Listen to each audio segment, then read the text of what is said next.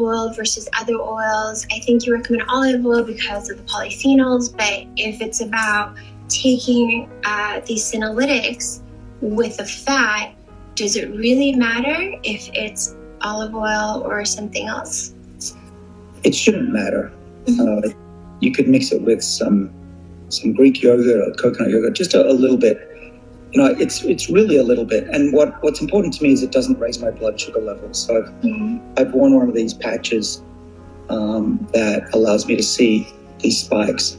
And if you look at my blood glucose levels during my day, it's totally steady. Whereas someone who has breakfast and lunch is doing this, and they feel good, and then they're hungry, and they have this brain fog, and then they go up again. So my liver is what makes most of my sugar during the morning, and that's what I care about mostly.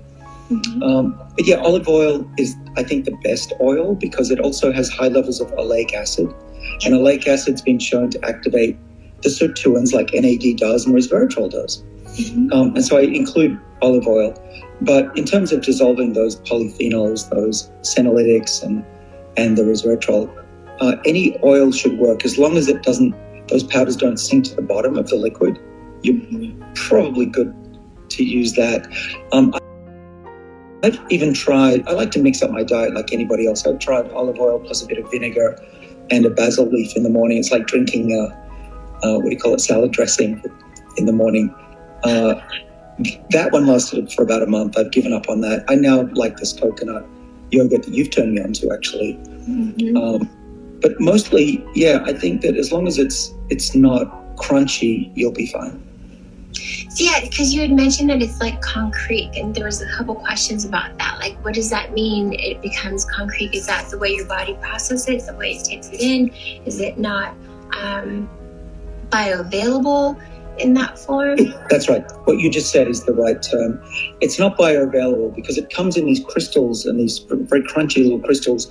And in water, they'll just sink to the bottom. And in your gut, they'll just flow straight through. And we know this from dog and animal studies. And so you need to make it soluble, and resveratrol and these other molecules in plants are normally carried around in the plant because the plant puts sugar onto them and then they're soluble. But when they get extracted by the manufacturers, the sugar is taken off or they don't pull those ones out. And you're left with this insoluble, solid, crunchy material that doesn't get into the body if you just eat it without anything else.